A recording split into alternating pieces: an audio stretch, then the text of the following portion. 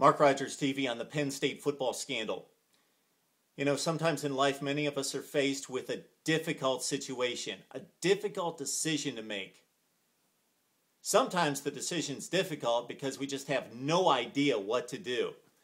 But there are other times when right and wrong are clear. There is no doubt right versus wrong. But it's still a difficult decision to make because it's human nature to take the path of least resistance. It's human nature to avoid an uncomfortable situation, a vulnerable position, whether it be at home or at work. Joe Paterno was faced with that type of decision, and he failed to do the right thing. He not only failed once, he continuously failed day after day after day for years to do the right thing. Make no mistake about it here, Joe Paterno is not a criminal. Jerry Sandusky committed the alleged crime, and if he did it, it was despicable, disgusting, unthinkable. By protocol, Joe Paterno did the right thing initially. He went to a superior. But when that superior, that so-called superior, did not act and act quickly and decisively, Joe Paterno failed. He should have contacted the authorities. He needed to do the right thing. And let's not make any mistake about it. Joe Paterno was the biggest name in college football across the country, and certainly in Pennsylvania, the biggest name, period. Bigger than the governor. And on that campus, where it's typically in college, the president, the AD, then the head football coach, it was clearly Paterno with all the power, then the president, then the AD. He not only had the opportunity, he had the obligation to make a very big wrong a right.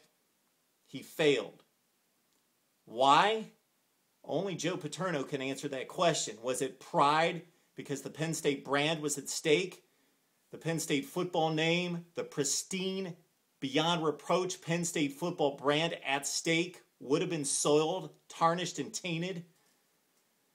Was it apathy that he just didn't care? Or was it loyalty to Sandusky? I don't know. Again, only Joe Paterno knows.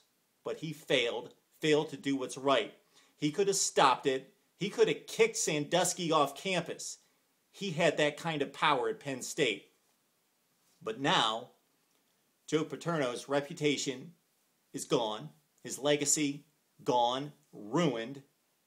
More importantly, though, justice has been delayed.